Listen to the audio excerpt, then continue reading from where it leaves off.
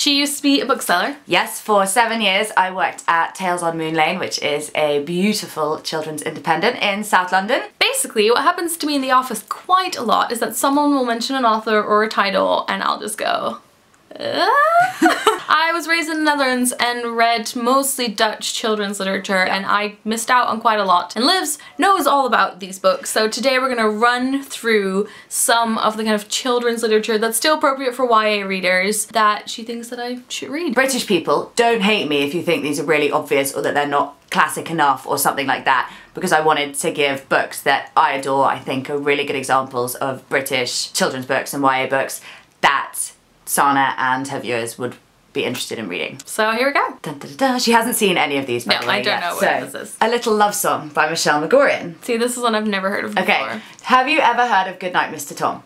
No.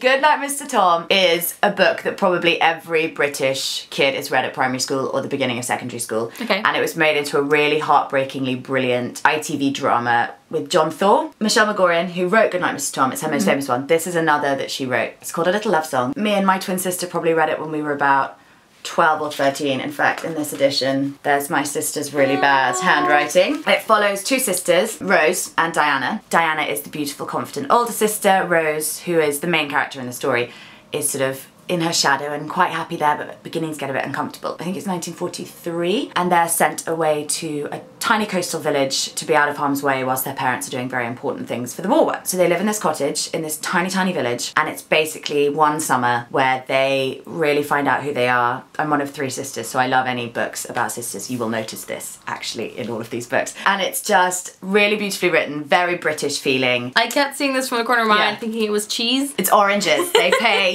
oranges bizarrely play a part. The other thing I should say, there's a kind of, Rose discovers a sort of sub-storyline that echoes back to the past and stuff. Fly By Night by Frances Hardinge. It's about a girl called Mosca in a world where reading is banned and people are terrified of the printing press. It's got a homicidal goose, a man called Eponymous Clent, who is a wordsmith by nature, and floating coffeehouse barges. Frances Hardinge's writing is unbelievably brilliant. She creates metaphors that you will never have entered your brain before, and yet somehow they're the most perfect things you've ever thought of. It's quite clankety and sort of rhythmic and brilliant, and Mosca is full of gumption and a really sharp tongue, and it's so entertaining, but purely for just some absolutely fantastic, unique writing. If you like Neil Gaiman, you will like Frances Hardinge. A lot of you are going to be like, how obvious with this one, but she's never read it. I Capture the Castle by Dodie Smith. That's a really nice edition. That's really cute. Thank you. This was the Vintage Classics edition before they did the one with the girl with the blue holding the bluebells, and now you've got the Vintage Children's Classic, which is the blue with the silhouette castle. So this was given to me by my godmother when I was 15. I'd already read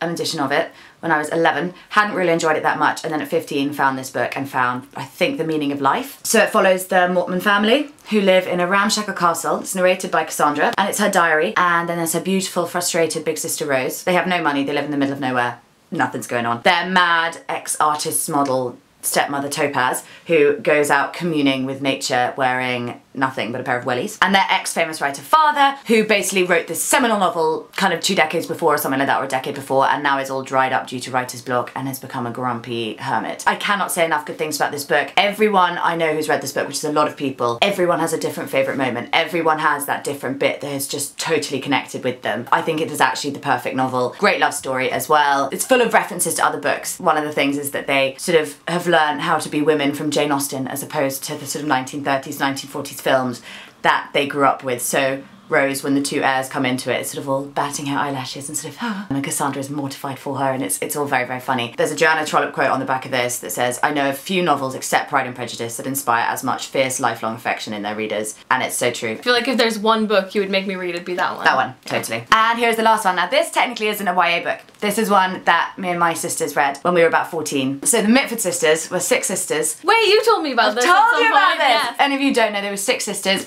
who, Nancy the eldest was born in 1904, I think Deborah was born in like 1924 or something, and they kind of basically met everyone and did everything that you could have done in the 30s, 40s, 50s, 60s. They met everyone from Hitler to JFK, and I've just been fascinated with them since I was about 13 because they were women who just did whatever the hell they liked and really defined some eras, and just they are just fascinating. Mary S. Lovell wrote a great biography about them, just so you know.